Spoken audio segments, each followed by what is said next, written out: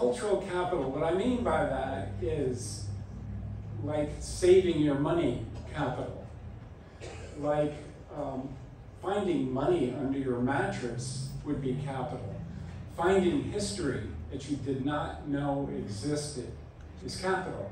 History, as Dr. Quigley pointed out, is ongoing, and it's not a question of stories as much as it is discovery.